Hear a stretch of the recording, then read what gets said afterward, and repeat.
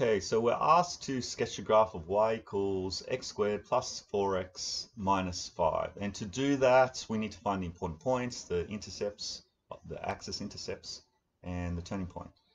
All right, so the y-axis intercept is easy. It's just sitting there. It's the c value, which is -5, so we know it goes through the point 0, minus 5. To find the x-intercepts, we make y 0 and try and solve that equation. Right, the way to solve it, there's 3 ways. We try the easiest way first by inspection.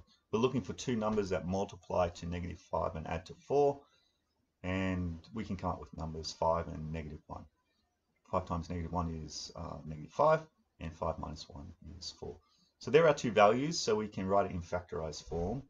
And that tells us that it's going to cross the x-axis at x equals -5 and x equals 1.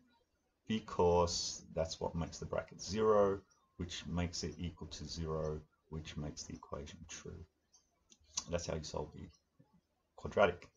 Okay, at this point we want to now find the turning point, and there's really 2 ways you can do that. Because you know the quadratic is symmetrical, you can go, well, halfway between the roots is going to be the x value of the turning point. And we can do that pretty easily. Halfway between the roots, just take the 2 values of the root, -5 and 1, add them together, -4 divided by 2, and you get -2. And so x is -2. Or you can use the formula that the turning point x value is x equals -b on 2a.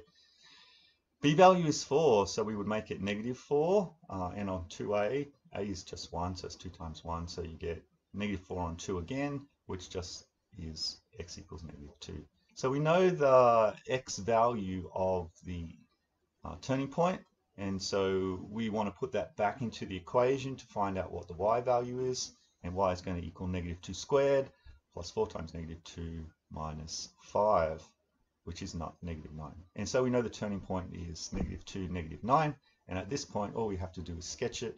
So we draw some axes, put a graph on there, and add all the points that we know, and then join them up with a line, and you've done your sketch. Good job.